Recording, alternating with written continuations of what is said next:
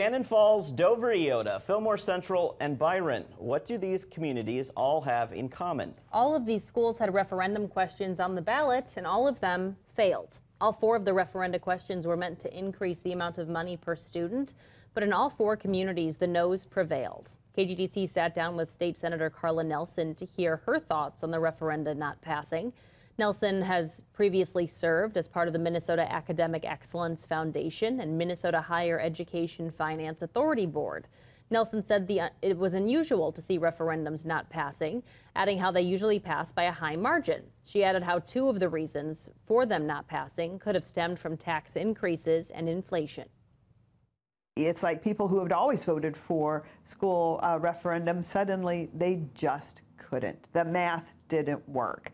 The high inflation just did not allow for that. So we're hopeful that we'll see, inflation abate, people being able to keep more money in their pockets. I think all that will be good. KGTC also reached out to several DFL state representatives and senators for their thoughts on the ongoing issues regarding school referenda. As of now, they have either recommended reaching out to another source, or were not able to provide a comment, or we're waiting to hear back.